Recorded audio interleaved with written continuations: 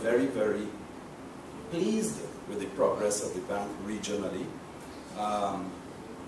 We've also now extended the franchise further. We've gone into Africa. As you would have heard, we bought 40% of a bank in Africa. It's a bank called HFC Bank, which also started, like Barbados National Bank, as a mortgage lending institution.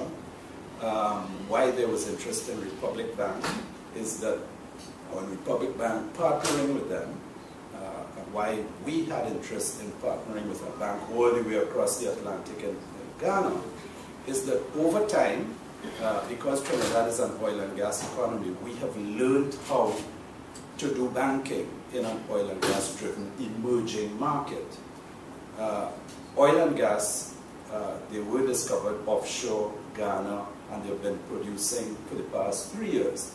So Ghana is going to develop, it is going to emerge as an oil and gas economy. So what we've basically done, or what we are doing, is transferring our intellectual capital around how you do banking in an emerging oil and gas market into Ghana, Africa.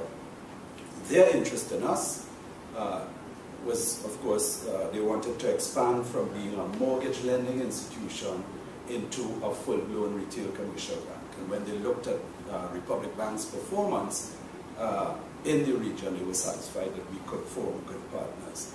The other aspect of it, of course, is that what we have learned over time is that once you're expanding by acquisition, some other things become very important. Language, legislative background, those are two critical things.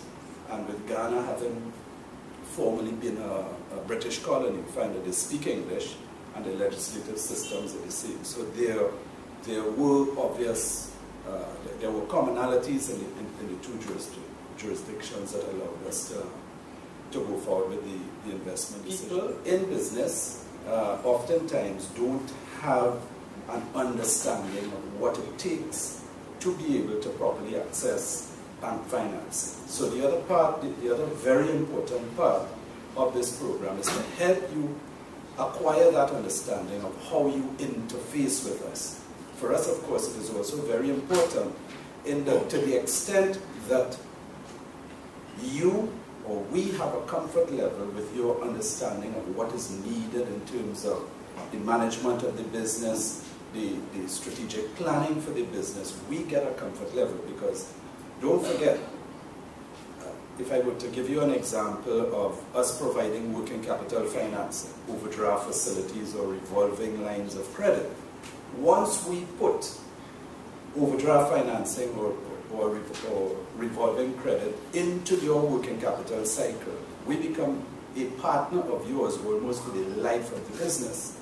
Because once working capital goes in, it then goes into inventory, it gets converted into accounts receivable.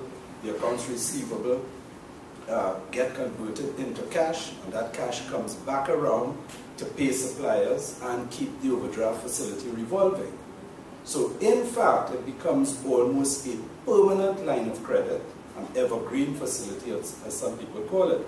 But to the extent that it is evergreen, it stays inside of your business. It means that we are a part of your business for the extent of the life of that overdraft facility. And that is why it is so important for us to be comfortable and satisfied that in the operation of your business, you are employing up-to-date, well-informed business techniques. Because to the extent that you are doing that, the business remains healthy, and our credit injection into the business also remains healthy.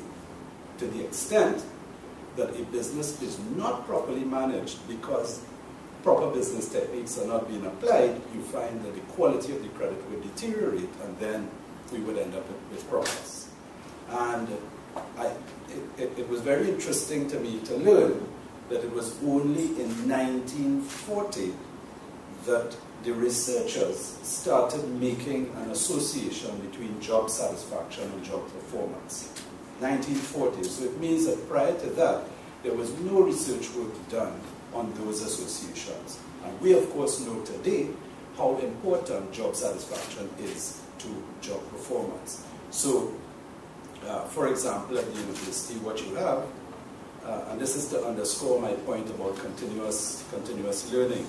You would see that there's a cadre of research people, and what they do constantly, as I said, is that they look at relationships, they test those relationships, they test variables, and on the basis of their testing and the statistical analysis, they produce journals, which the journals represent the official conveyance of the new knowledge and information. So it is for those reasons that you find that for people, even though you may have your degrees and you have all of your experience, it is absolutely important to continue to participate in programs such as this. It's like what you hear when you sit on Caribbean Airlines, you know, when they're doing their safety checks, they tell you, please pay attention. We know many of you travel frequently, so to reinforce what you already know and to assist those close by, please pay attention. So the point about it is, for those of you